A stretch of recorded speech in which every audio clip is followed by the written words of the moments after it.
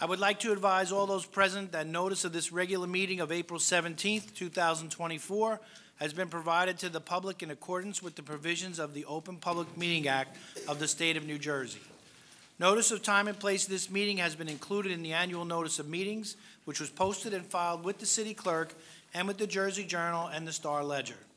An additional notice of time and place was posted and filed with the city clerk and was forwarded to the Jersey Journal and Star Ledger on April 15th, 2024. The regular meeting of the Municipal Council of the City of Bayonne is now in session. Ms. Medina, please call the roll. Mr. Booker? Here. Mr. Carroll? Here. Mr. Perez? Here. Ms. Weimer? Here. Mr. La Palusa? Here, please rise for the Pledge of Allegiance. I pledge allegiance to the flag of the United States of America and to the republic for which it stands, one nation, under God, indivisible, with liberty and justice for all.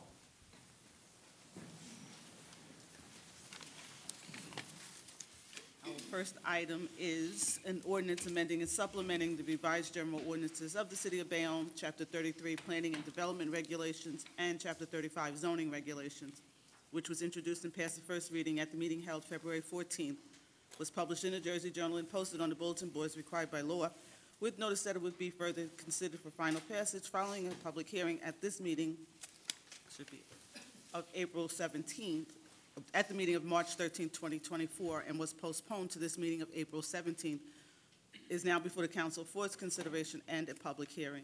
And a resolution giving the ordinance second reading is moved by Councilmember Perez. Mr. La Palusa, will you second? Second. And on that resolution, Mr. Booker. Aye. Mr. Carroll. Aye. Mr. Perez. Aye. Ms. Weimer. Aye. Mr. La Palusa. Aye. Second reading is by title, an ordinance amending and supplementing the revised general ordinances of the City of Bayonne, Chapter 33, Planning and Development Regulations, and Chapter 35, Zoning Regulations. The council is now ready to give all persons interested in this ordinance an opportunity to be heard concerning it. The council president will recognize anyone who wishes to speak. Does anybody want to speak on 01?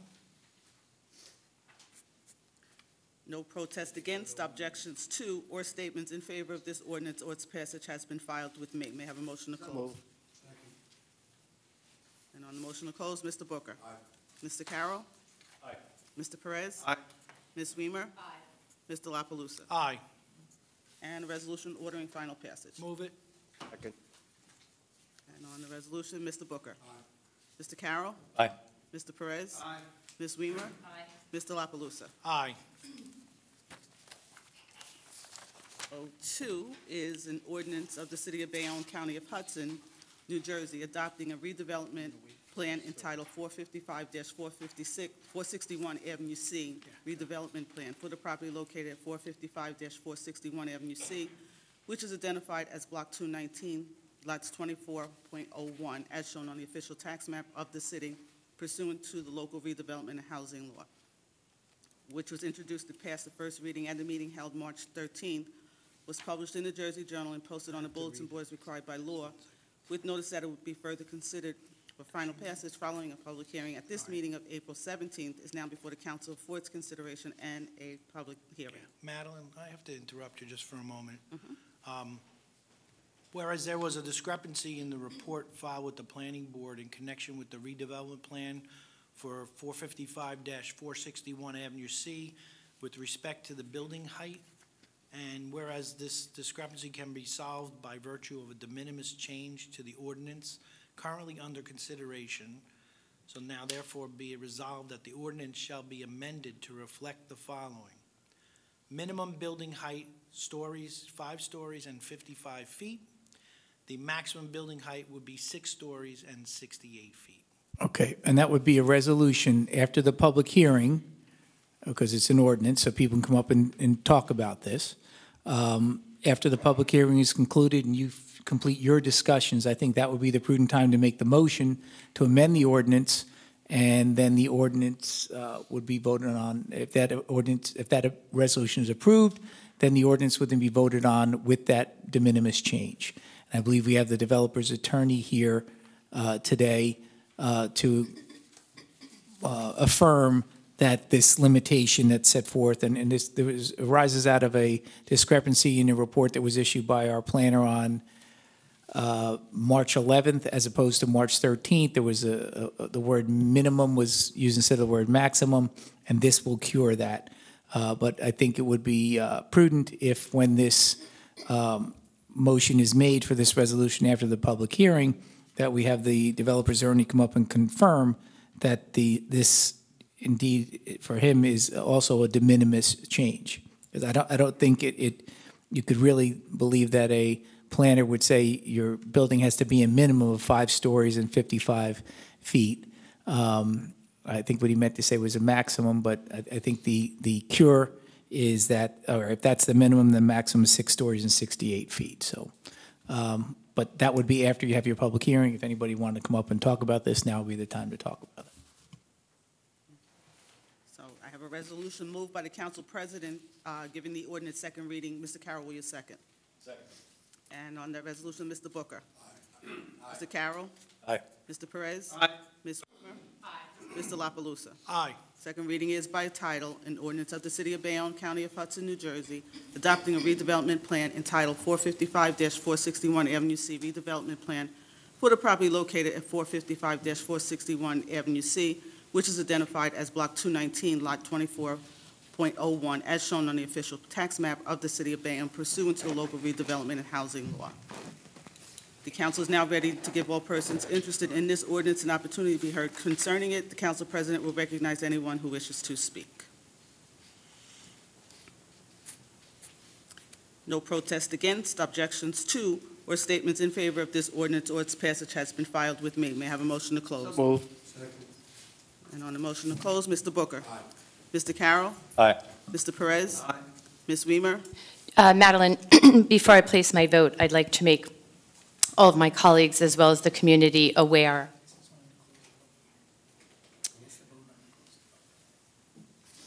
Okay, I guess we can push. Okay, so we can go ahead and push, but I have no objections to this project the way we have worked it out. So I vote aye. And Mr. La Palusa. Aye. And then we have a resolution to amend. Who'd like to move it? Move it. Second. And on that motion to amend, Mr. Booker. Aye. Mr. Carroll. Aye. Mr. Perez. Aye. Ms. Weimer. Aye. Mr. La Palusa. Aye. Do you want to take comments from Mr. Maselli? Yes, Mr. Maselli?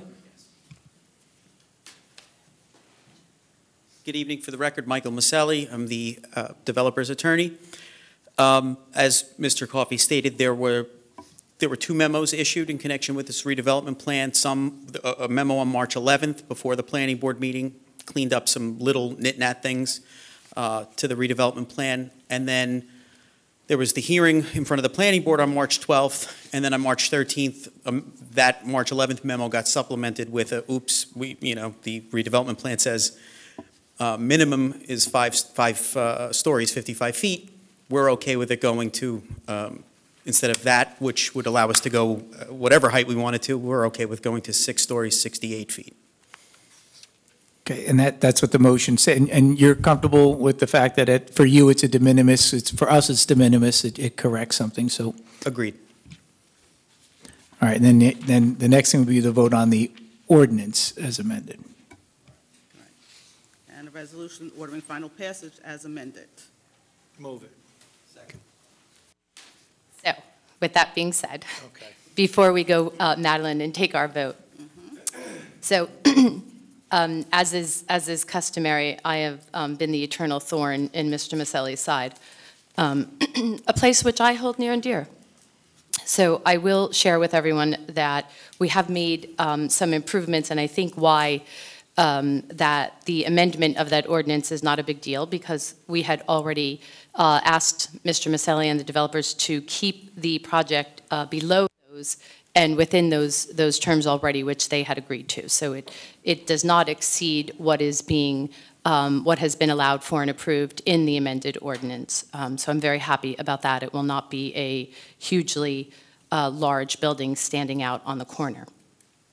In addition, we have improved, we've worked together and improved both their choice of colors as well as the streetscape, the view from the ground, so that when our community is walking by, you're not walking by a brick wall. You're not, you're looking in through some clear glass, you're looking into some wonderful warm streetscapes. So all of that has been incorporated as well. The ground floor has also been pushed back as we requested, which allows for a greater area for pedestrian traffic and bicycling and things of that nature. As we said, the height is appropriate. And most important, what this project is going to do for our community is it is going to provide for, pay for, and even undertake the work for the community park that is located directly across the street on 18th Street and Avenue C. It will encompass, this plan will encompass total refurbishment of that park as well, which will be inclusive for all children of varying abilities to utilize that area, and it will become what should be a wonderful recreation area for our children in that neighborhood. So I am 100% in favor of this project, and I thank the developer as well as his attorney who's here with us for putting forth that contribution to our community. So thank you. You're welcome. And with that, on the resolution for final passage, Mr. Booker. Aye. Mr. Carroll. I vote aye on this, but I reiterate my call from last week. This and several items on the agenda tonight are, for lack of a better phrase, they have been in the pipe. So it would be unfair at the goal line to change the rules of the game. But going forward, I think we should look at, especially on items such as this, a resolution that I hope to introduce next month and then vote on subsequent, of new multifamily developments providing 20% workforce or AMI regulated units. I am especially reminded of this tonight because last night a Board of Ed meeting was held where raises were meted out to administration as well as the potential for a 2% tax increase. Several things need to be said. One, that increase comes from the school board, not from this body. Two, when it hits your wallet, don't blame the teachers because from what I saw of the agenda, they didn't see $1. And when we look at what's happening in our community and communities throughout the country, it is important that we take care of the working man because as somebody who reports to a classroom every day, it reminded me that the working man might be considered a second-class citizen while the wealthy do very, very well here and throughout the country. And this ordinance that I propose is especially necessary. Just from our census data alone, in 2023, the average tax in the city was $10,400. The average teacher in years 1 through 10 makes up to $63,000, which means you're taking home anywhere from $36,000 to $41,000, and the average rent as of 2024 was $2,100, which means you've spent half your income just keeping the door locked and the roof over your head before you even reach for the light switch. It is a crisis, and if I appear emotional or combative or loud, it is because I'm trying to use a tone that will cut through the din created by the decaying moral corpse before us. This is a civil rights issue. It's an issue that needs to be dealt with because providing dignity, providing the means to keep the wolf from the door and your roof over your head is important. And especially when we look at it from this perspective where you can do something that does not require the government to add dollars. It just requires some oversight, I think is important. And it would give renters, it would give homeowners even dignity because it doesn't show any signs of decreasing inflation, cost of living, and so on. Mr. Carroll, this also comes on top of the state aid giving $20 million to the Board of Ed. I know that you and I had discussed this, but didn't mention it this time, so. Anyway, we'll study that a little bit more, and we'll revisit that, I'm sure. Mr. Perez. Aye. Ms. Weimer. Aye. Mr. La Palusa. Aye. 03 is an ordinance of the Municipal Council of the City of Bayonne, County of Hudson, State of New Jersey, amending ordinance number O-23-52, approving an amended and restated financial agreement by and between the City of Bayonne and 197 Avenue E Urban Renewal LLC for the property located at 197 Avenue E to correct the scrivener's error where the subject property was incorrectly identified as Block 221, lots 12.02, and to correct the block and lot as Block 221, lot 12.01, as shown on the official tax map of the city. It was also introduced at the given first reading at the meeting of March 13th, was published in the Jersey Journal and posted on the bulletin boards required by law, with notice that it would be further considered for final passage following a public hearing at this meeting of April 17th, is now before the council for its consideration and a public hearing. And a resolution giving the ordinance second reading is moved by the council president. Ms. Weimer, will you second? Second. On that resolution, Mr. Booker. Aye. Mr. Carroll. Aye. Mr. Perez. Aye. Ms. Weimer. Aye. Mr. La Palusa. Aye. Second reading is by title, an ordinance amending ordinance number O-23-52, approving an amended and restated financial agreement by and between the City of Bayonne and 197 Avenue E Urban Renewal LLC for the property located at 197 Avenue E to correct the scrivener's error where the subject property was incorrectly identified as Block 221, Lot 12.02, and to correct the block and lot to Block 222, lots 12.01, as shown on the official tax map of the city. And the council is now ready to give all persons interested in this ordinance an opportunity to be heard concerning it. The council president will recognize anyone who wishes to speak.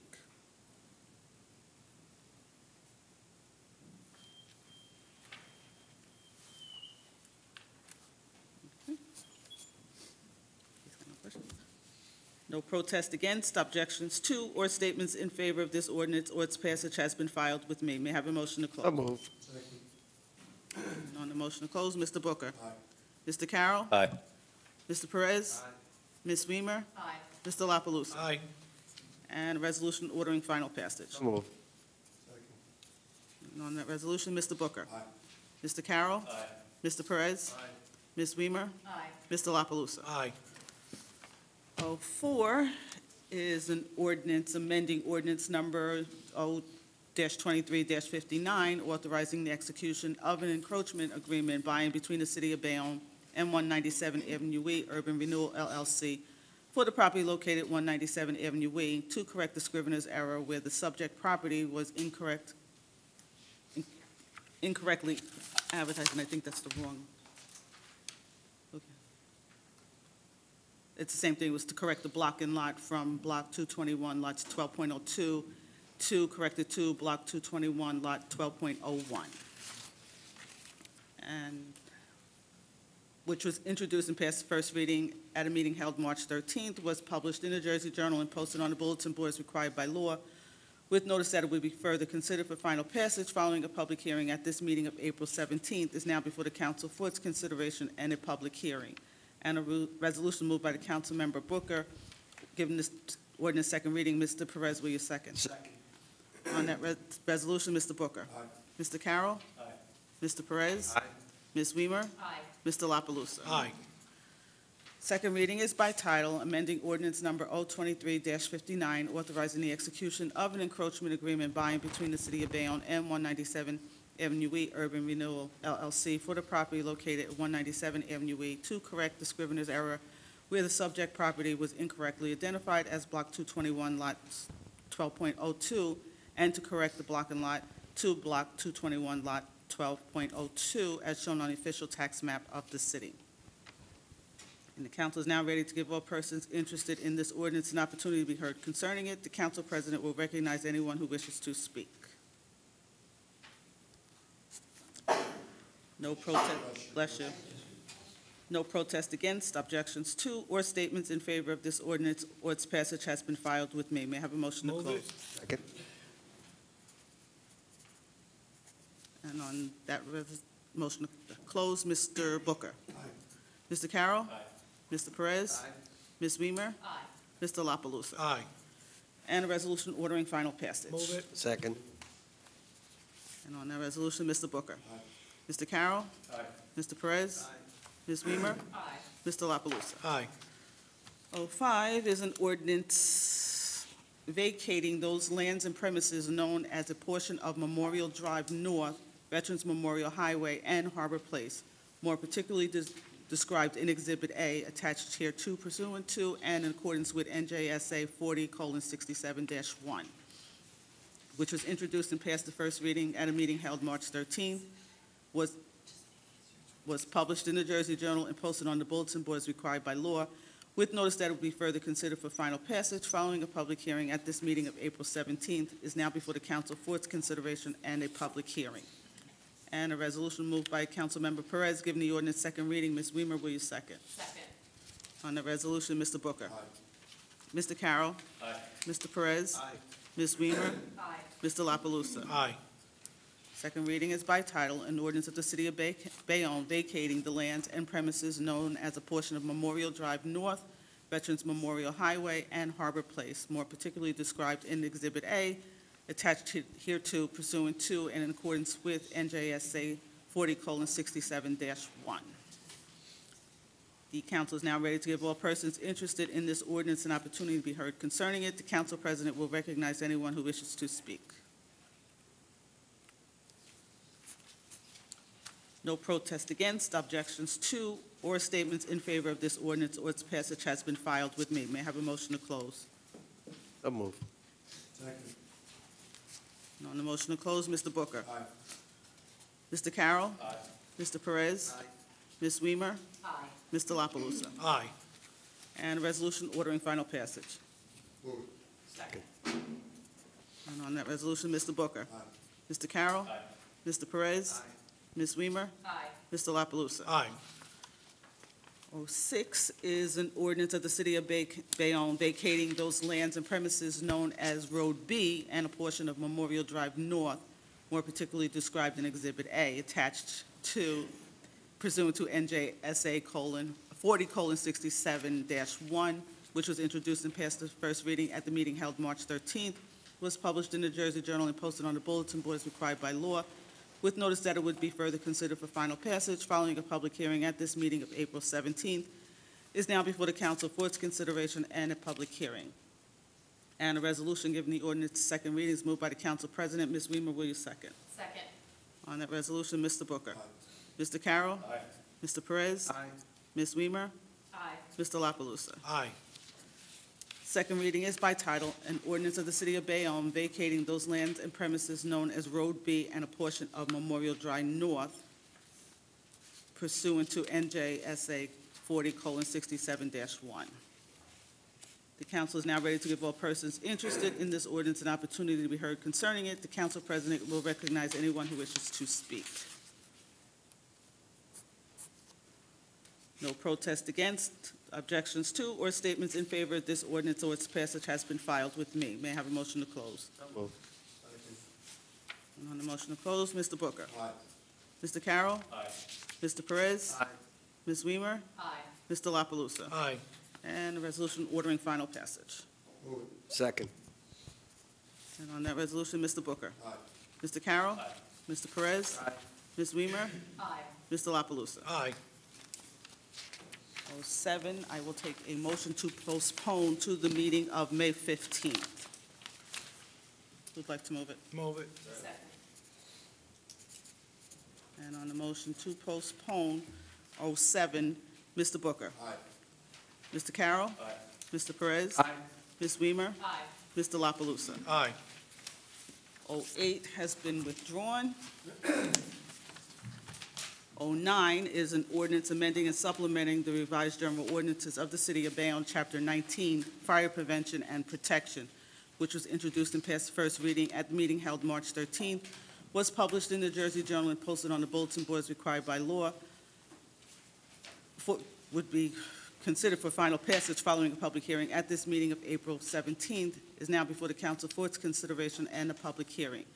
And a resolution moved by the council president giving the ordinance second reading. Mr. Booker, will you second? Second. And on that resolution, Mr. Booker. Aye. Mr. Carroll. Aye. Mr. Perez. Aye. Ms. Weimer. Aye. Mr. La Palusa. Aye. Second reading is by title, an ordinance amending and supplementing the revised general ordinances of the City of Bayonne, Chapter 19, Fire Prevention and Protection. The council is now ready to give all persons interested in this ordinance an opportunity to be heard concerning it. The council president will recognize anyone who wishes to speak. No protest against, objections to, or statements in favor of this ordinance or its passage has been filed with me. May I have a motion to close? Move it. Second. And on the motion to close, Mr. Booker. Aye. Mr. Carroll. Aye. Mr. Perez. Aye. Ms. Weimer. Madeline. Yes. I just want to point out to everyone that our fire department does a wonderful job and ensures that they meet their requirements of doing these inspections and running these tests each and every year upon the time that they should. So I do appreciate that, and I'd also like to point out that the last time these fees were raised, in his own words, Jay Coffey had blonde hair, so it's been quite some time. So I thank you for keeping them reasonable for as long as we possibly could have, and with that, I vote aye. I'm never robbing a bank with you. Mr. La Palusa. I also want to say I appreciate the fact that it wasn't just a large raise in 1 year and that they're phasing this in over 3 years. And with that, I agree with my colleague. The fire department does a great job. And we need to bring this up. Yeah, right. And we need to bring this up to par for this coming year, and I vote aye.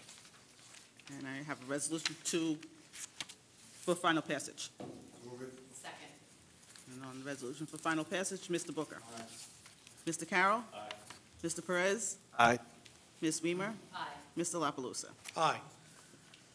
010 is an ordinance amending ordinance number 023-55, entitled an ordinance amending and supplementing the revised general ordinances of the City of Bayonne, Chapter 7, Traffic, to correct an error regarding the section amended to read Section 7.27-1, Chapter 7, Traffic, which was introduced and passed the first reading at a meeting held March 13th, was published in the Jersey Journal, and posted on the bulletin boards required by law, with notice that it will be further considered for final passage following a public hearing at this meeting of April 17th, is now before the council for its consideration and a public hearing.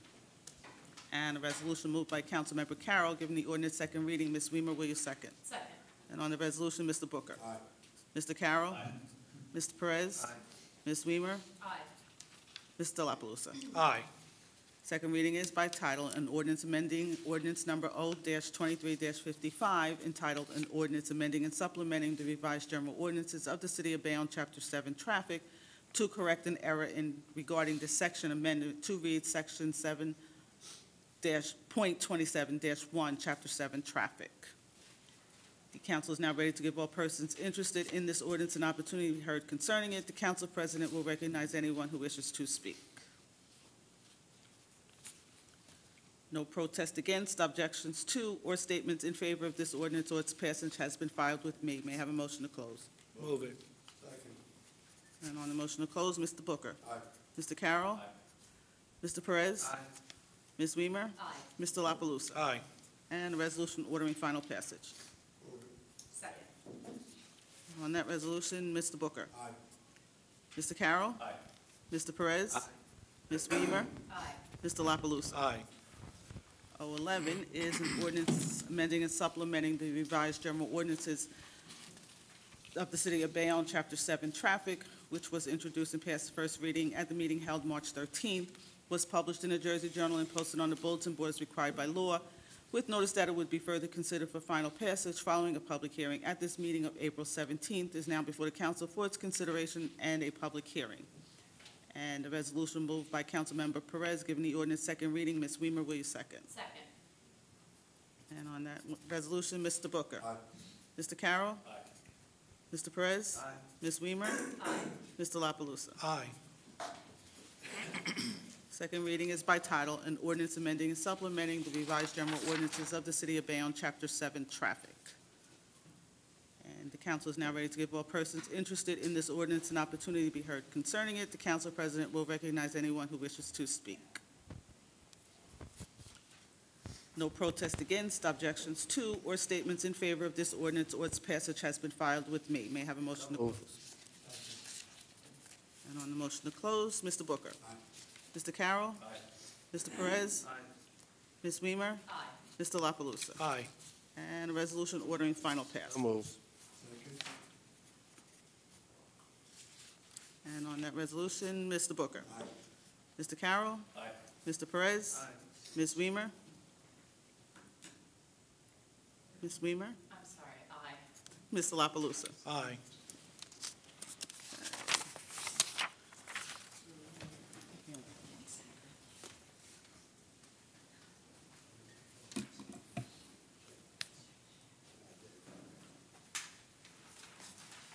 First speaker is Anthony.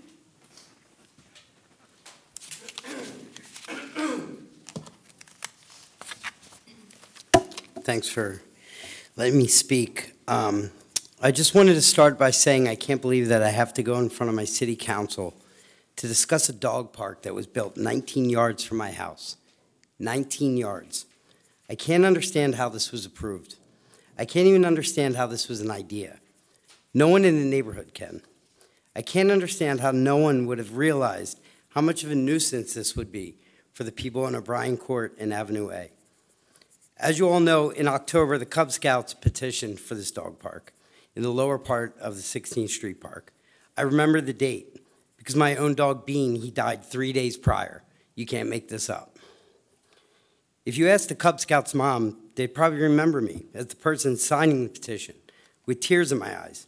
I specifically asked the Cub Scouts where they were proposing the dog park. They said the lower part of the 16th Street Park, near the other amenities, with parking far away from people's homes. I thought it was a great idea. So did my neighbors. The Cub Scouts even measured 2 spots in the lower park. On Tuesday, March 19th, the city started building a dog run 19 yards from my house and others' houses. My fiance called the city's DPW office, who told her that 300 residents had signed a dog park petition that the Cub Scouts advocated for. Those 300 residents signed a petition for a dog park in a completely different location. No one surrounding the Upper Park area would have signed that petition if the Cub Scouts had proposed locating the dog park in the Upper Park, which borders about 15 homes, has no parking. How many of those 300 signatures do you think are currently being disrupted by the location that the city ultimately chose? The city wasn't transparent about the new dog location. None of the city's meeting minutes or agendas referencing locating the dog run in the Upper Park. The city hasn't even posted its meeting minutes from a month ago. The public notice posted by the city for a February public hearing was about renovations in the lower park and did not reference the dog park. The only reference to the dog park being proposed in the upper location is buried in a YouTube video on the city's YouTube channel with a mere 100 subscribers. In that video, Tommy Cotter, the DPW head, labels the Upper Park as quiet. Perhaps it's quiet because there's 15 houses bordering it. He actually proposed bringing the Cub Scouts to the Upper Park to see if they liked the spot. And he said the Upper Park was a place where everyone would be happy. If the city had notified the residents of this idea, they would have foreseen that the residents would in fact not be happy. Moreover, why did the Cub Scouts receive notification and a chance to visit and opine on the new location, but local residents didn't even receive the courtesy? Cotter also said the park was underutilized, and he proposed adding lights, a sprinkler system, and turf, costing about $500,000. Did he ask the local residents if it was underutilized? Did he ask the Bayonne residents if spending $500,000 to turn a frequently used residential park into a dog park is a good use of all of our money as taxpayers? I've been told that the city voted for the dog park, but that Cotter finalized the location. I didn't vote for Tommy Cotter. I voted for the people sitting in front of me. When Mayor Davis took that picture touting the success on getting a dog park in, did he look behind him at the row of houses less than 20 yards from the dog park? Did he think about those residents? The residents vote and pay taxes. Dogs don't. The first day the fence post went in, I walked out to the dog park and happened to meet Cotter. I'm sure you all know what he said to me, but I'm going to reiterate it to let everybody know. He told me, and quote, I could put a Ferris wheel next to your house and blast music all day if I wanted. I cannot believe that an elected official that I voted for would appoint someone who would talk that way to a Bayonne resident. I can't believe that Cotter, someone who oversees Bayonne's public spaces, was so ill-informed about the state and local noise ordinances. Shouldn't someone in charge of the city parks be more educated about the noise levels of the dog parks? And if they didn't have that knowledge, shouldn't they have the common sense to proactively research any of that information? Shouldn't someone in charge of the city parks be more knowledgeable about how many people actually use that Upper 16th Street Park? There are dozens of people in that small pocket park, including camps and a lot of other gatherings. Cotter put the dog park right in the middle of the park, around a pre-existing circular walkway. People have to recreate around a fenced-in dog park in an area that takes up 50% of the park. I've seen elderly people simply walking and getting barked at. I've seen parents pushing baby strollers, getting aggressively barked at.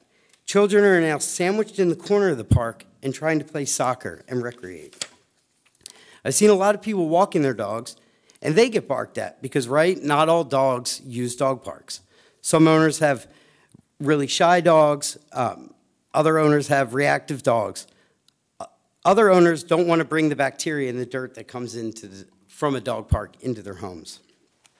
So essentially, this is no longer a residential pocket park for residents. It is a dog park for a specific subset of residents. I'm sure you all know that if there's one thing that Bayonne residents are really passionate about, it's parking. People are driving to this new dog park, and because it's at the top of the park, they park in the neighborhood. The hundreds of parking spots in the lower park aren't even being used for visitors to the dog park because they're way too far to walk. My neighbors, tax-paying residents, come home from a long day of work and have to park blocks away. Did the city take how many people would drive to this new location into consideration? Clearly they didn't. I've seen it with my own eyes. And that's fine. The city can make as many bad decisions with its property as it wants. It doesn't have to give residents notice. It doesn't have to consider parking, traffic issues, environmental issues. City officials might even think that there are already enough public parks. But the city can't create a nuisance to its residents. Installing a dog park in the backyard of O'Brien Court residents and in the front yards of Avenue A residents is exactly that. A nuisance that interferes with our daily use and enjoyment of our property. The property that we bought and the property that we pay taxes on. Did anybody consider a noise study? Did anyone consult the city planner? Did anyone do any research whatsoever about the ramifications of putting a dog park so close to residents' houses? A simple Google search would have shown you that other cities in our own county have had significant problems with dog parks much further away. The city's existing 2 dog parks are much, much further away from homes. The dog park has been finished for the past 3 weeks. Since opening, there's been countless disturbing noise violations, and we haven't even had that much good weather. There's dogs barking at squirrels at 5:30 in the morning, dogs fighting each other in the middle of the day, dogs consistently and frequently barking for whatsoever reason, to the point where I left my house on Sunday because it was so constant I couldn't take it anymore. One single dog bark can be about 60 to 110 decibels, with the majority of dog barks being between 80 to 90 decibels. I counted it, I got a decibel meter. The state's noise ordinances, which the city has adopted, states that permittable noise levels is 65 decibels during the day and 50 decibels at night. What do you think the decibels are when there's multiple dogs just barking constantly? Cotter didn't consider the topography of the park. It's essentially a bowl surrounded by homes, a children's playground, and the fire department. When dogs bark, there's significant amplification. I've recorded every noise violation, and I've sent some to the city. But what can we do to get the nuisance relocated away from the residential homes? Do we need to call the non-emergency police line every time there's a noise violation? Should we build a nuisance case against the city? Have the DP come out there, put a dog in the park, and have them measure the noise decibel levels? I've measured them myself. I live in a dog park now. The videos I've sent to the council, to the mayor, and the city planner show how much of a disturbance this dog park is. Those videos show that the dog park is significantly interfering with using and enjoying our home. I can't leave my house every time it's a nice day. It's starting to get hot, and we can't even keep the windows open because of the barking. Is the city going to reimburse me for my electric bills? What else are me and my neighbors supposed to do now? Start yelling at residents when their dogs are barking? Should we all print signs to put on our property saying that the city built this dog park and doesn't care about the residents, they only care about the dogs? Should we go on Channel 12? Should we contact newspapers? Should we get 4 dogs and use the dog park as an extension of my own Sir, backyard? You have to wrap up your. I am wrapping up, sir. Okay. So I'm standing here predominantly talking about how I've been affected, but my neighbors have it just as bad as I do, if not worse. One neighbor's baby is always woken up by the barking. Another's own dog freaks out when the other dogs start barking. So now it's just dogs barking everywhere. So I have much more, but I'm just gonna fast forward. You're supposed to have 5 minutes Yep, of okay. talking time, so please wrap it up. Okay, so this is not just something I'm mad about. This is something that interferes with my daily life and is a constant violation. This is not something that will just blow over without a change. I'm the nice one. My fiance, who's been a lawyer for over 20 years, is not. Trust me, I know, I never win an argument.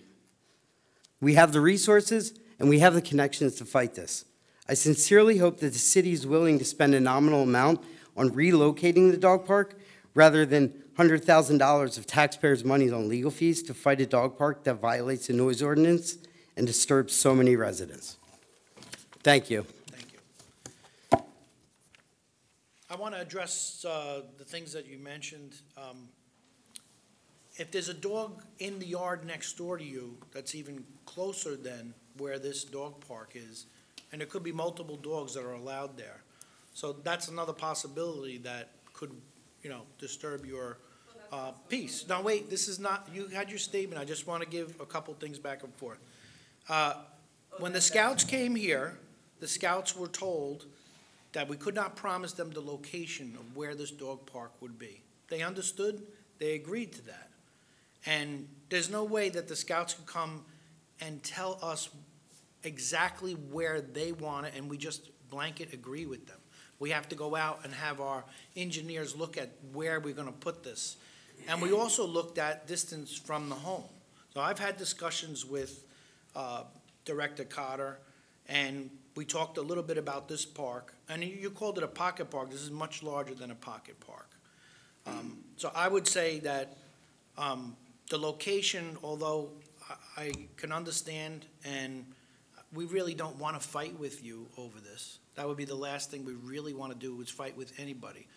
I think the intentions were very, very good to put a park that would make dog owners very happy to have that there, since there was no dog park before.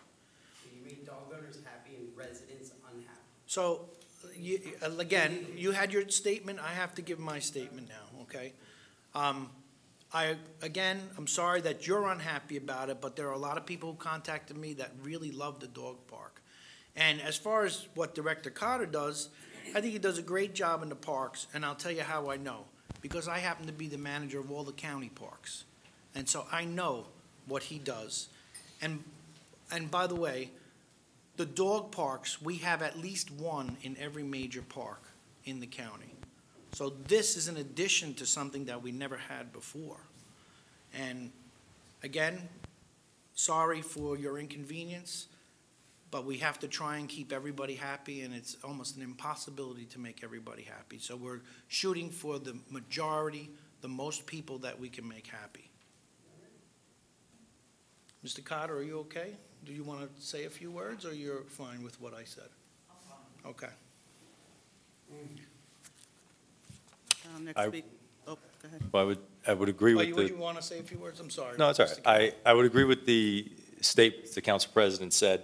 And going forward, you have submitted videos and so forth, and if we keep an eye on the situation and you target times, perhaps we can work with the Parks Department to only open that for a certain period of the day as opposed to leaving it open in perpetuity. We could provide some sort of a hour schedule for the best time. Again, as the council president said, we're trying to make everybody happy, but it is a losing task. So let's start with small solutions that are within our possibility before we go to the extremes. I'll begin calling the police every time I hear the city's breaking noise ordinance. So that's fine. Mr. Booker? Excuse me, sir. How are you? Councilman Booker here. Listen, excuse me. I mean, I hear your argument. I understand what you're saying as a resident in that area. And I agree with my council and my colleagues here that we're not looking to fight about this. Okay, but what I'm saying is, there are dog owners, I'm sure, where you live, because I actually walk my dog. I don't bring him to the park, but I walk him down 16th Street Park, and there are dog owners, and when we walk along the area that you're referring to, there are dogs in the yards. So there's people that have dogs there. It's closer So, than the so amount of... there, I don't know fence. exactly where your location is, but, no, what I'm saying is you're talking about the barking dogs and the ordinance. When I walk past with my dog, I've sent the mayor, the city planner. All right, please, everybody gets a statement time. I can also send you the videos. All right, I don't mind sending the whole all right. council. Mr. Booker, please wrap it up, because we can't have this dialogue going back like this. all right, well, look, I'll wrap it up real quick, but here's the deal. What I'm trying to say to you is, and I agree with my colleague, Councilman Neil Carroll. The fact of the matter is, we have to find a solution and work together, collaboration. And I think what he just stated is a fantastic idea. We have to come up with a solution in terms of hours to the park or something to that nature. We're not going to sit here and fight over a dog park. I'm done.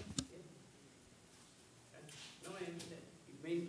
It's made my residence as a taxpayer unlivable. You go home, you sleep peacefully. I wake up in the Okay. morning to dogs barking. Okay, sir, I go to we sleep. heard I your don't- statement. I understand. Thank you very It seems much. everybody's Madeline, stopping please and call the dogs next speaker. barking in the neighborhood. It's fine. Thank you for the time. Thank you. I Thank you. appreciate it. We'll Okay. definitely see- Michael Resigno.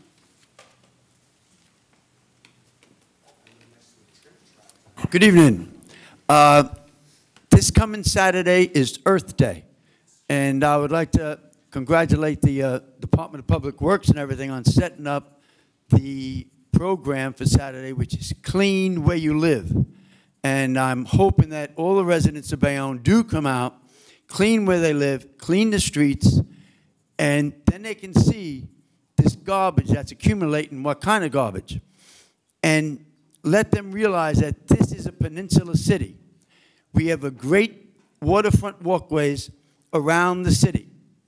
And all that trash that washes up starts someplace. It starts in the streets. It starts around the homes. This is where, if it's cleaned, if it's not in the street, it won't be in the bay. If it's in the street, it's in the bay, then it's in the ocean. So I hope everybody takes part in Clean Where You Live this coming Saturday, Earth Day, and keep Bayonne clean, green. And there'll also be a barbecue and a Earth Day celebration down at 16th Street Park when it's all done, starting at 12 o'clock. Thank you again, Public Works. Thank you. Thank you, Mike, and you did a great job last week with the Nature Club cleaning up Collins Park as well. Thank the City Council for giving us support there. Our next item is an ordinance for introduction. It is an ordinance of the City of Excuse me, Bayonne. Madeline? Yeah. Hold on. Mr. Solari. Hi, Tom Solari, 8 West Grand Street. A few things. I'd like to thank the fire department for the job that they do for us. This year was a busy year for them. I'm hoping that we get no more fires the rest of this year. I'd like to thank Tommy Cotter, the pictures I sent you for the traffic light on 8th Street and Broadway. We still have some light poles PED poles that have to be installed. 53rd Street, you have to put a whole new foundation in near the Broadway Diner. Before somebody gets hurt, it's going to be liable for, it's going to be on us. So make sure the PED poles get put up because I see it every single day of the week. They go down on the county, we got to put them up. So I just want to say thank you to the fire department, police department for all the great work they do. All right, thank you. Thanks, Tommy.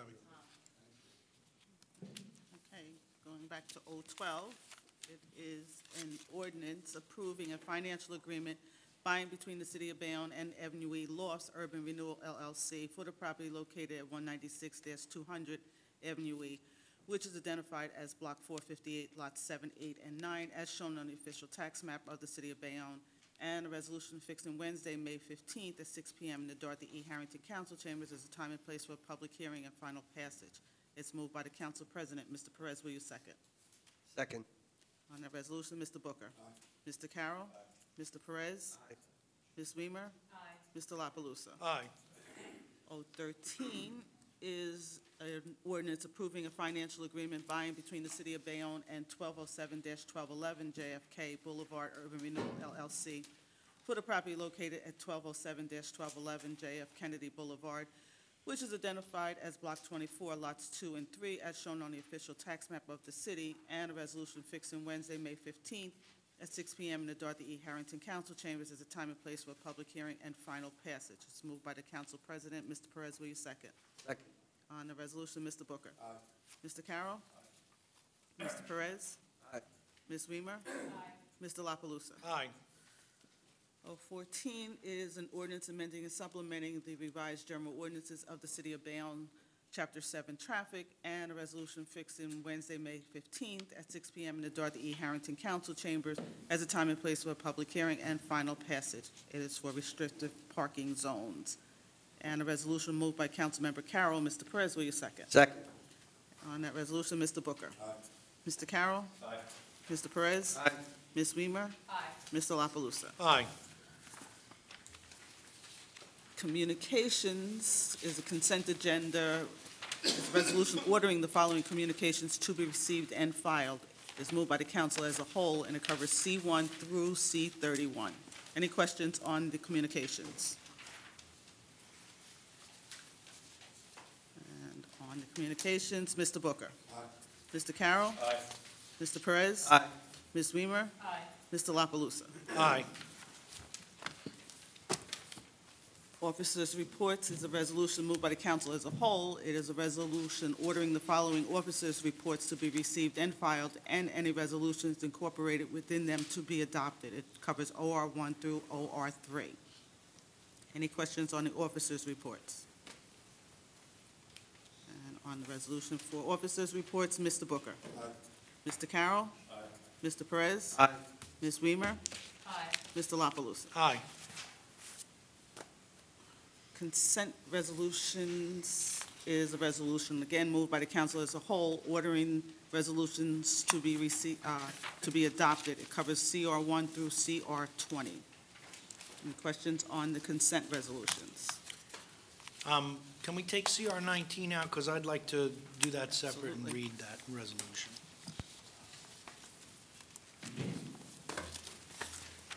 So we'll vote on everything Everything else but, except CR 19. Yep. So on the remaining resolutions, Mr. Booker. Mr. Carroll. Mr. Perez. Ms. Weimer. Mr. La Palusa. Aye. For CR 19, I'd like to read a resolution for the old Bayonne Community News. Whereas the Bayonne Community News was founded as the Community News in 1978 by Edward Kukowski and was sold to the Hudson Reporter in 2004. And whereas the Hudson Reporter was founded in 1983 by Hoboken developer Joseph Barry. And whereas Luca Mulatto joined the company in 1983 and David Unker joined in 1985, both remaining minority owners until Joseph Barry sold his majority share to Mulatto and Unger in 1999. And whereas in 2018, the company was sold to Cherry Hill-based Newspaper Media Group. And whereas the Bayonne Community News and the Hudson Reporter both worked diligently to inform the greater Bayonne community of local happenings, upcoming events, and political intrigue, highlighting upstanding citizens and noteworthy organizations on a weekly basis through its special sections like Letters to the Editor, Education, Religion, and the Mayor's Column, all of which were as informative as they were entertaining and were must-reads for everyone in Bayonne. And whereas the Bayonne Community News reporters worked diligently to get up-to-date and reliable information to the public during such emergencies as 9/11, the pandemic, and Hurricane Sandy. And whereas at the time of the closure of the newspaper, the Bayonne Community News was populated by staff writers Daniel Israel and Jordan Kahl, managing editor Gene Richings, art directors Terry Bish and Mary Helen Fink, advertising manager Tish Krasik, senior account executive Ron Krasik, and bookkeeper Sharon Metro. And whereas given how integral the Bayonne Community News was to the fabric of the city of Bayonne, this municipal council would be remiss if it did not recognize the cultural and historic importance of this weekly publication. Now, therefore, be it resolved that the municipal council of the city of Bayonne hereby honors the Bayonne Community News, its ownership, and its staff for the benefits they visited upon the citizens of the city of Bayonne through their collective efforts of keeping our community informed and entertained for 41 years. And be it further resolved that the Municipal Council of the City of Bayonne hereby recognizes the closure of the Bayonne Community News on January 20th, 2023 as a very sad, sad day for the City of Bayonne, and formally confirms that the Bayonne Community News was an important part of the lives of several generations of Bayonne residents, and that it left an indelible mark on our city's culture and history. And if we can move this as a whole, I would really appreciate that. Mr. Israel, you want to make a comment? Yeah, if you don't mind. Hi, how are you guys? Good evening. My name is Daniel Israel, the former staff writer for the Bayonne Community News. For more than 3 years, I wrote for the print newspaper covering this great city, as well as its sister newspaper, the Hudson Reporter, covering 6 other towns, including Union City, North Bergen, Secaucus, Weehawken, West New York, and Guttenberg.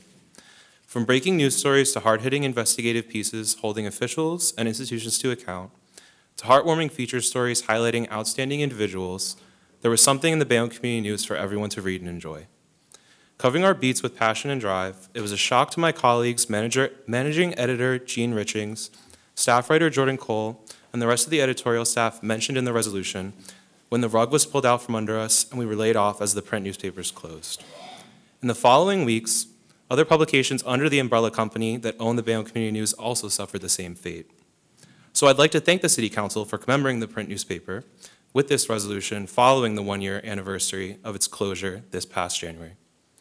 The loss of the historic local institution right here in Hudson County is no doubt a symptom of a larger trend of the decline of the print news industry and the entire news industry in general, nationwide, and it undoubtedly impacts the spread of information throughout the community and civic engagement.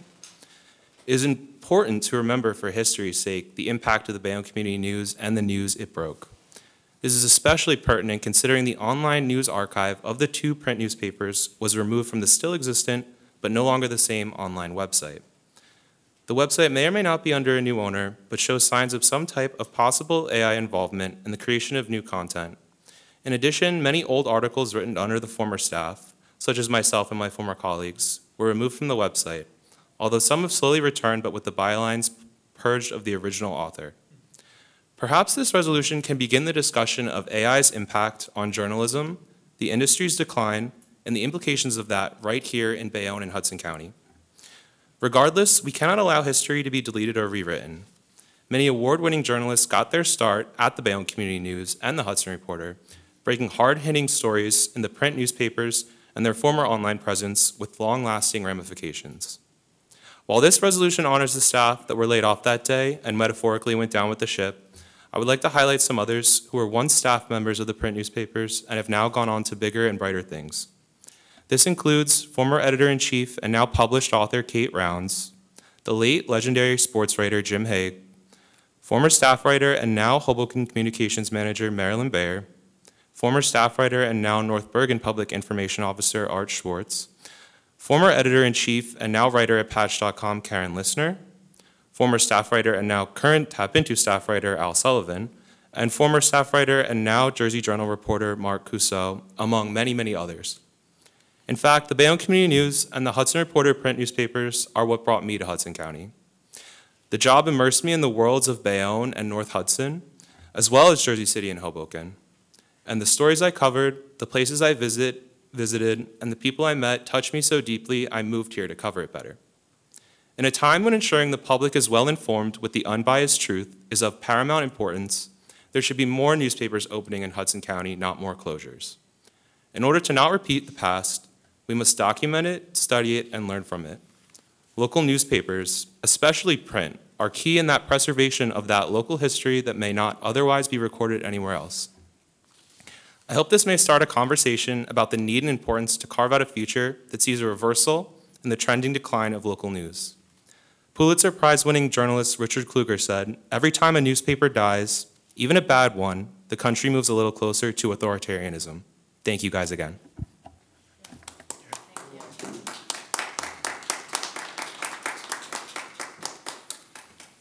Al Sullivan, you want to say a Hello. few words? Worked for the Hudson Reporter for 40 years. Okay, I was there pretty much through the foundation. And many of these people were great writers. I disagree with a lot of what this resolution's about, honoring. I think Community News was a community newspaper. It was a Hudson major Reporter part of a was lot of not. people's lives. They looked forward to that delivery I Tuesday agree. night to Wednesday. And we, Yep. but the real nuts and bolts of it was always the people who worked for it, not the management. And understand. I have a problem honoring a history of management that did not respect the people who worked for it. I mean, I was laid off early and I got a really good severance package. They did not. Okay, these were, Joe Barry, I respect, but he designed this institution to protect his real estate. The Community News is a different entity. Ed was a great man, and he did great things here.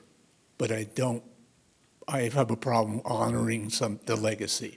I Okay. can understand when you write a resolution like this, you have to give the history, and I can't rewrite that history. Well, I wrote a lot of the history.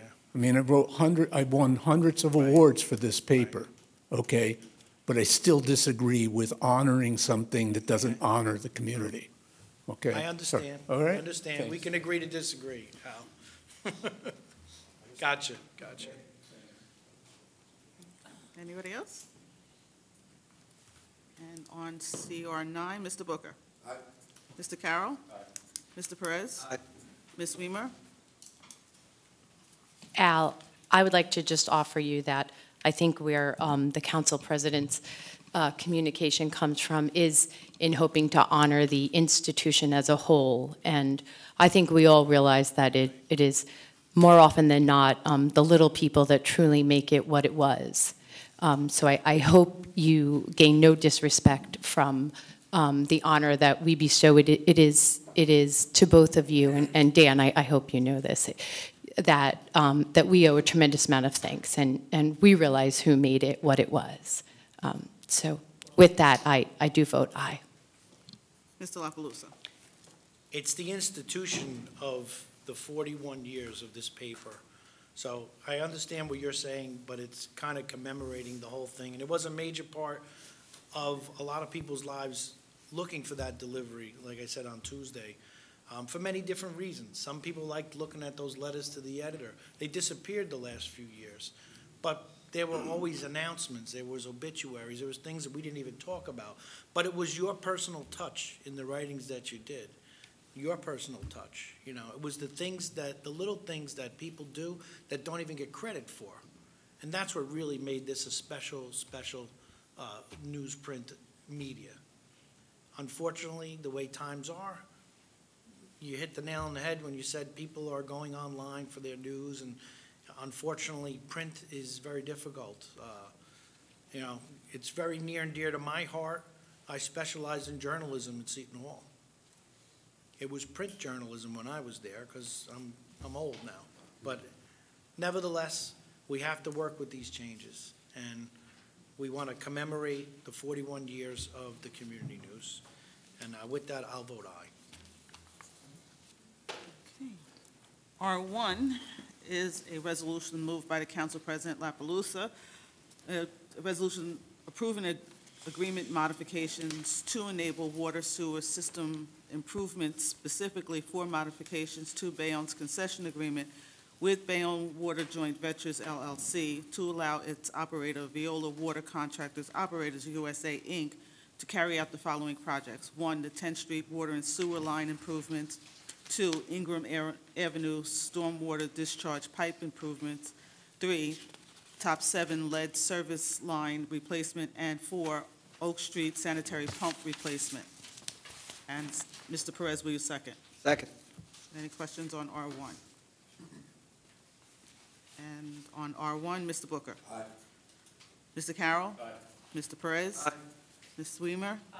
Mr. La Palusa. Aye. R2 is moved by Councilmember Carroll, authorizing the mayor and city clerk to execute an agreement with Remington Vernick Engineer 2, Inc. for professional engineering services for the Cottage Street Park Area Flood Mitigation Project for the lump sum fee of $163,500. Who'd like to second? And on that resolution, Mr. Booker. Mr. Carroll? Aye. I don't need to repeat at length. We went over it at last week, but this is a major step in the right direction, as is the last resolution, as much of that work is downtown. And even though I may have taken a shot at them moments ago, we talked about working hand in hand with the Board of Ed so as to use some of their parking lots for the working man who's got to wake up and come home late and find spots on the street when they dig it up. So I vote aye. Mr. Perez? Aye. Ms. Weimer? Aye. Mr. La Palusa? Aye.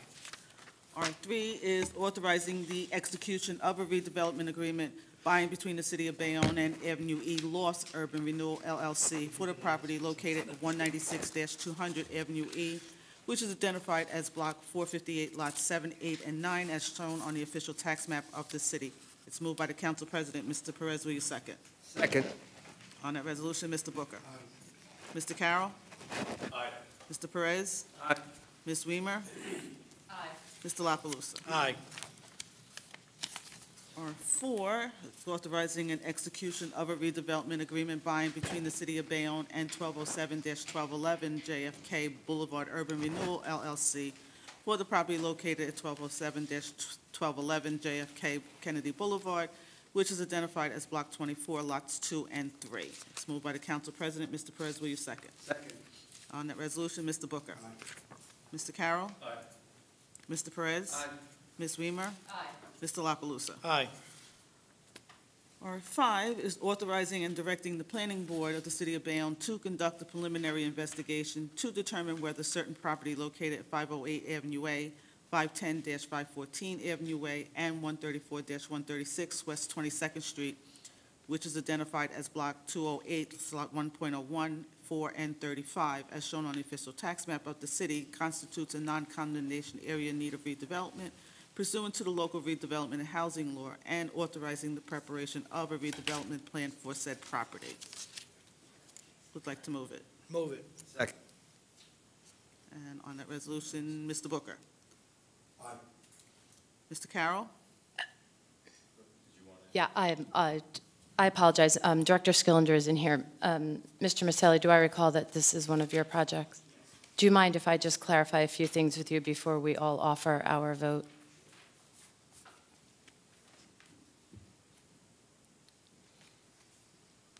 I'm sorry, can you refresh my memory? This request is being put forth by the current owner of the property. Correct. And am I correct in recalling that one is vacant, unimproved land, and one is a home? Yeah, so I think two lots are, constitute the vacant area, I think. I think the one lot is a home, and he does own that. So all three are his. We're looking at that to see if we even need it for the redevelopment, or if we need it for setback.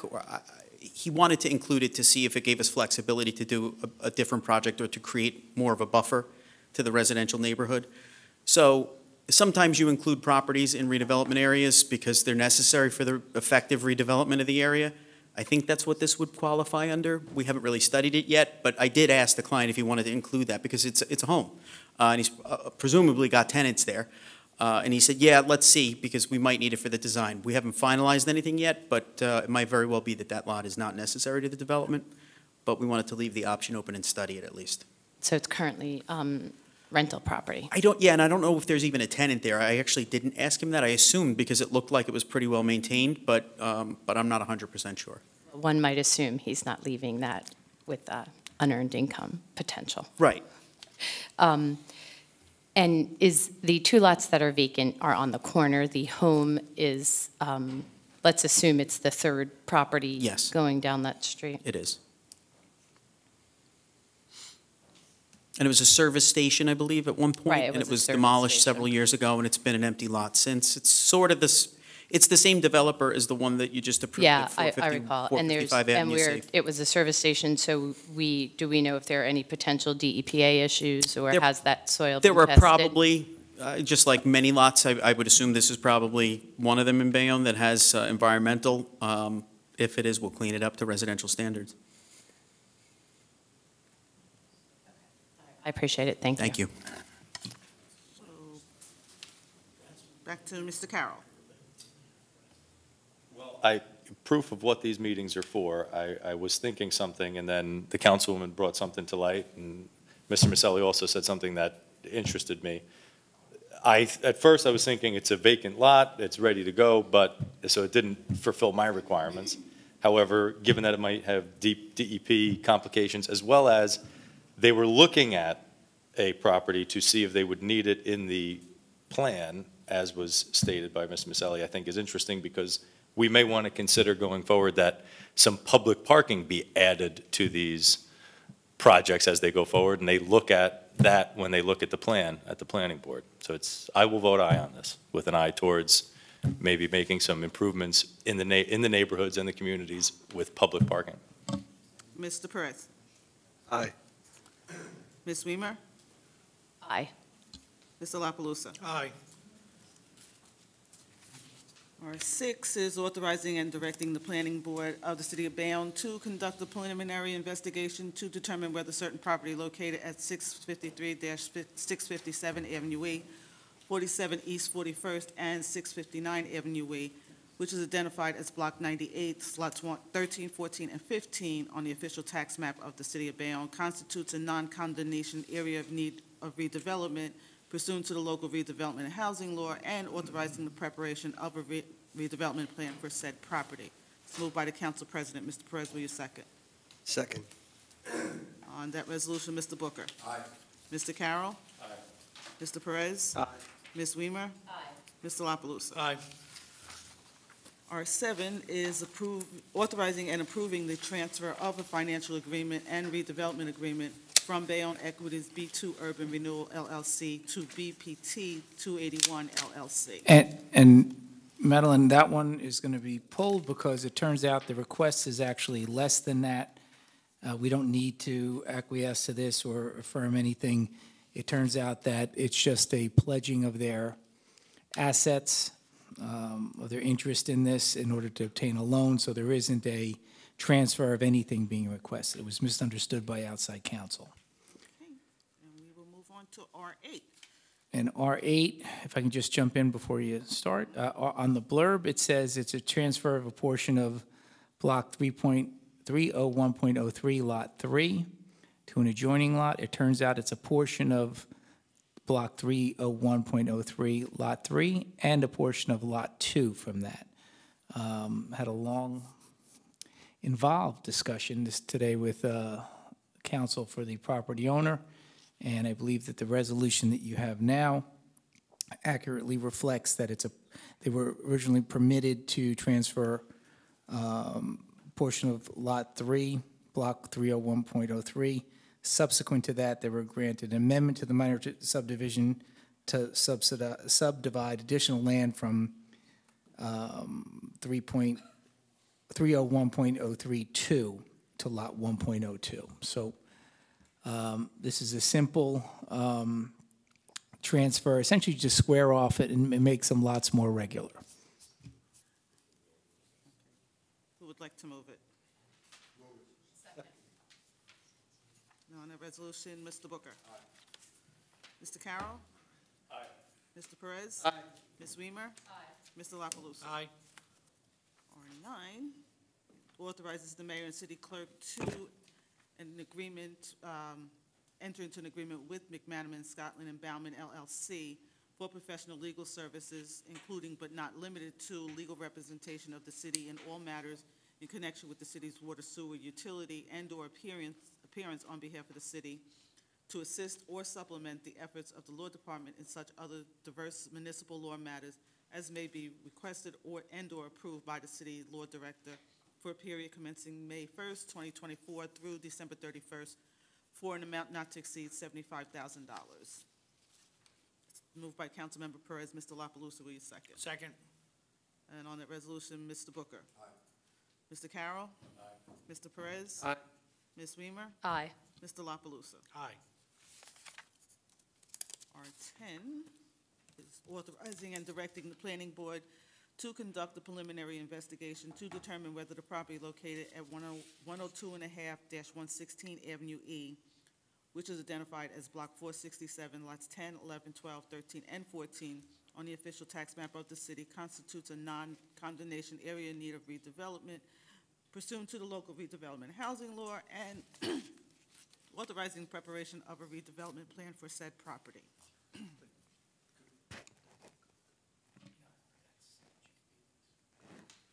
This is, okay, because I've had a close eye on that area, given the incident with the elderly gentleman. So this is further north of that? Yes. Okay. Who'd like to move it? Move. And a second? Yeah. And on the resolution, Mr. Booker.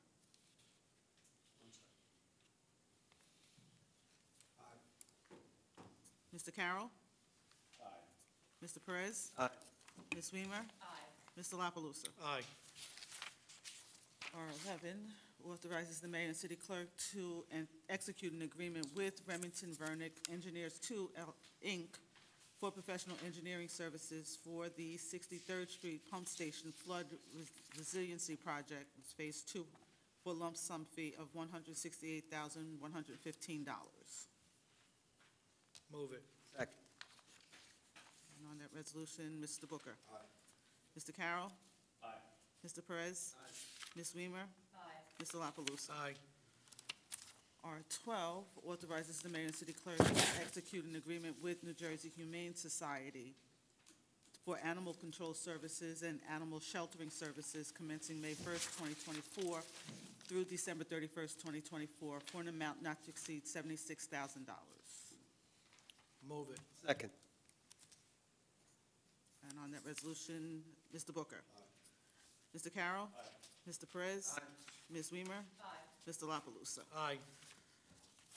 R13 is awarding a contract for improvements to Dennis P. Collins Park Phase 3 to Paserno Giordano Construction LLC for the bid amount of $415,730. Move it. Second. And on that resolution, 13, Mr. Booker. Mr. Carroll. Mr. Perez. Aye. Ms. Weimer. Mr. La Palusa. Aye. 14, 15, I've just been advised that we will be going to closed session because we do have settlement terms for R17. do you want to do the So 14 and 15 would be off. off? R16, you want to do the added-ons before we? I would do the add-ons and the walk-ons, yeah. Okay. So, starting with add 1 is authorizing the UEZ coordinator to take any and all actions and execute any and all documents allowing Evan Berman Productions to hold the 2024 Bayonne Food Truck Festival and Music Festival on Saturday, May 24th, and authorizing the UEZ coordinator to issue payment to Evan Berman Productions in order to manage of the management fee of $18,050. Second. And on that one, Mr. Booker. Mr. Carroll. Aye. Mr. Perez. Ms. Weimer. Mr. La Palusa. Aye.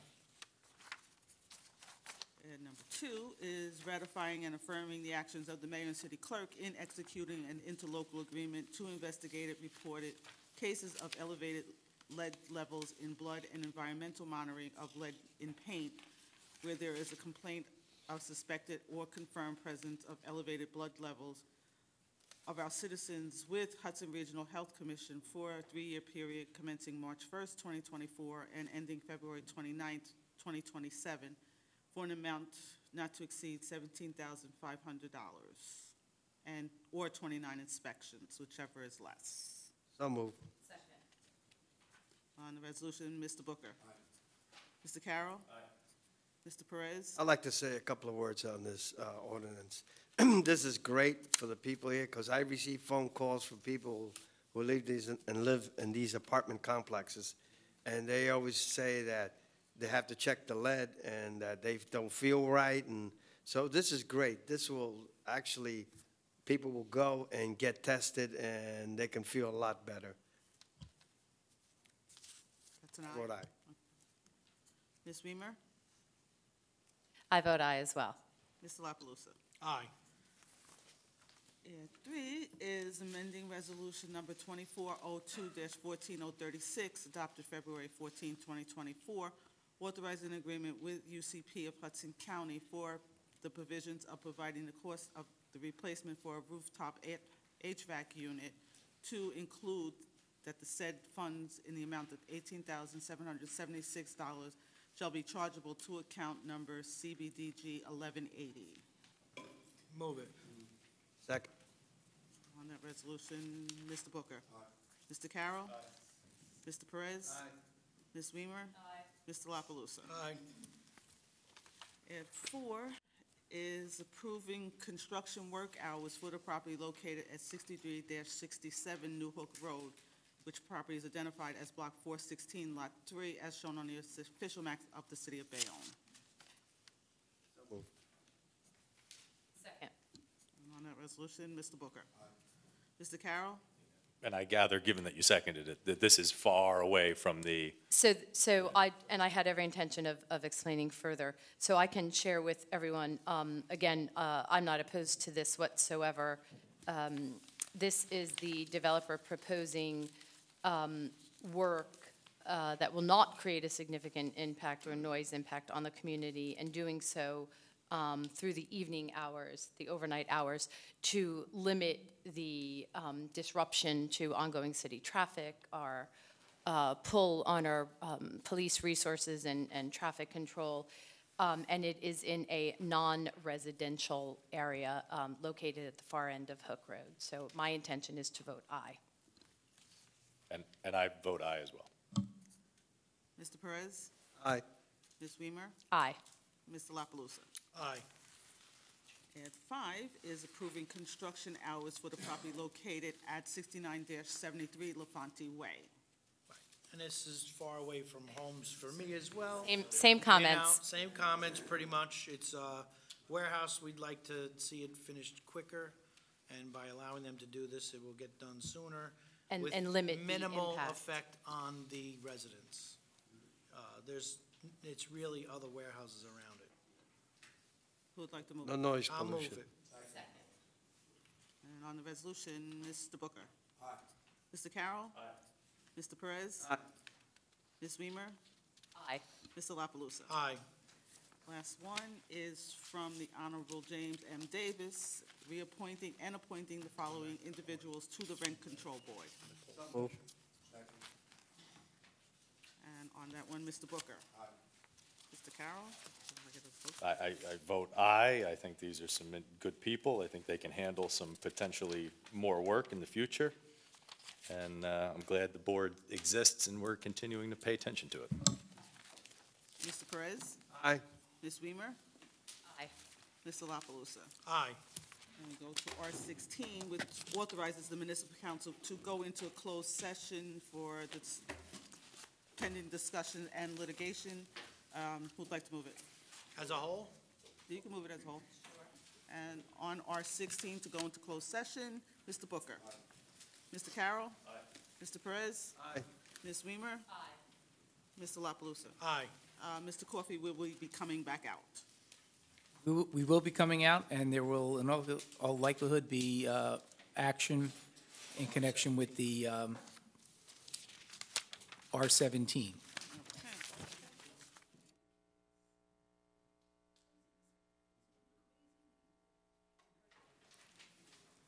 A motion to reconvene? Motion. On the motion to reconvene, Mr. Booker. Aye. Mr. Carroll. Aye. Mr. Perez. Aye. Ms. Weimer. Aye. Mr. La Palusa. Aye. Get your pen out now.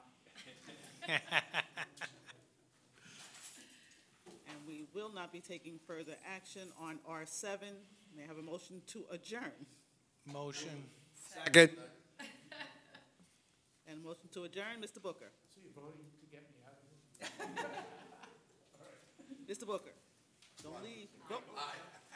Don't leave till you vote. Mr. Carroll? Aye. Mr. Perez? Aye. Ms. Weimer? Aye. Mr. La Palusa? And for those who celebrate, happy Passover and happy Easter as well. I vote aye. Have a good night, everyone.